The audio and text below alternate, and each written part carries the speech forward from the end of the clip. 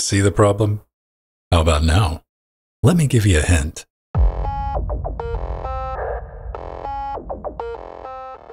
This is a mini ITX motherboard, but if we peek under the hood, making it a really big version of a Rockchip 3588 SBC.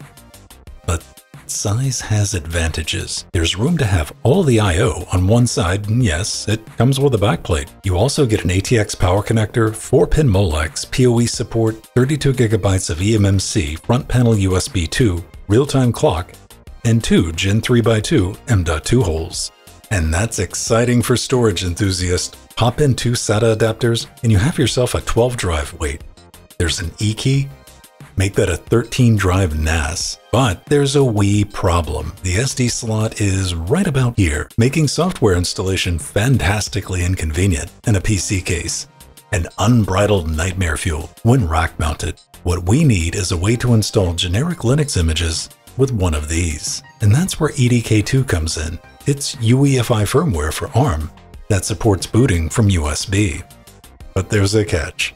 HDMI output requires Kernel 6.15 or newer, but that just sounds like a good excuse to download some cutting-edge Linux distros and try them out. Now, in a perfect world, I could write EDK2 to an SD card and boot from that, but the Rock 5 ITX is special, so we need to flash the EDK2 firmware to SPI. Download Army Penguins, see what boots, and see what installs. This is going to be fun. Let's get to it. Our story begins on the Rosda Rock 5 ITX page.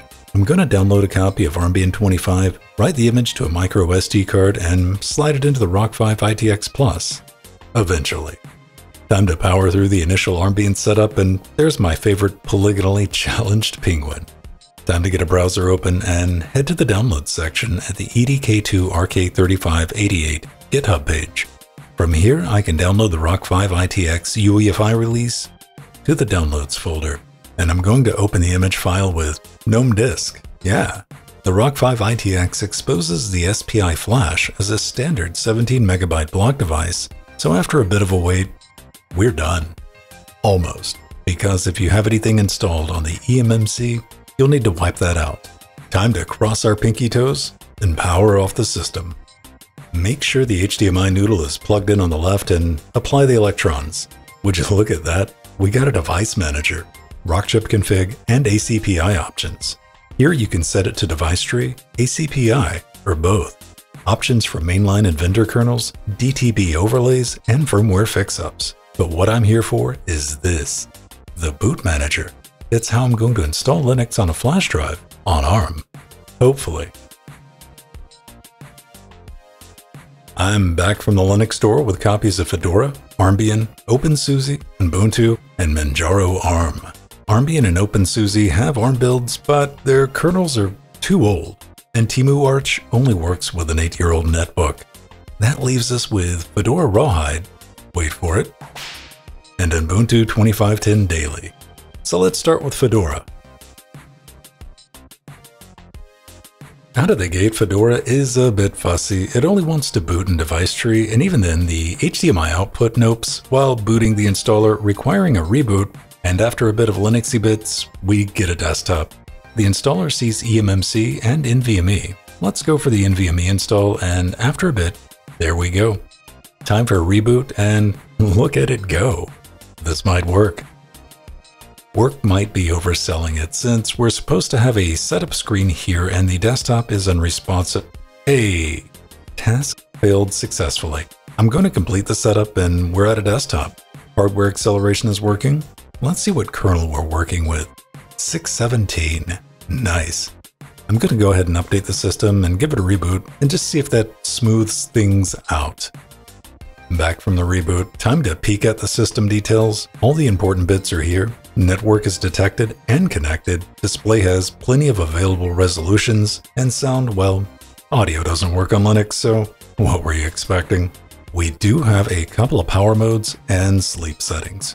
All right, Ubuntu time. So it's time to see how Ubuntu behaves when I switch the config table to both. and give that a save and a reset, pop over to the boot manager and select the flash drive. All right, let's go. Now it looks like it's bootin'. I thought that was funny. And Mr. Spinny came to a grinding halt. Well, that's a 50-50. But we won the coin flip and got ourselves a desktop installer. Neat. The installer sees eMMC and NVMe. That's good. Let's finish the setup and let the installer do its thing. All right, time for a reboot. So far, this has been pretty normal, including the first boot taking forever. We got a welcome screen, disable the tracking, and desktop pulse tells me hardware acceleration is working. We can confirm that by checking the system details. Mali G610, nice. Plenty of display resolutions to play with. Sound has input and output. Network is detected and connected. It's time to update the system and see if it survives a reboot. No problems there. I wonder if Vulkan's working. Well now, look at that. Ubuntu 25.10 might be a keeper. As long as you don't mind GNOME shell crashing when shutting down the system. While we're waiting to see if this does anything, consider giving this video a like. I'd appreciate it, and it genuinely helps the channel. Do it. Hey, there it goes. I also grabbed a copy of NetBSD Daily, and it booted right up. Now, I didn't bother trying to install it, but it did pick up the Ethernoodles, so you could probably get up to something.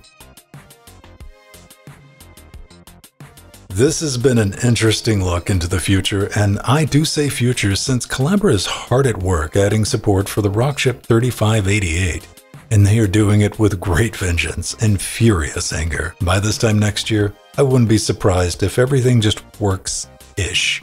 Then you can just run whatever. But right now, if you want to play Quake 3 using Vulkan, run Steam, watch 4K YouTube videos, or build a hardware-accelerated Jellyfin server, install Armbian.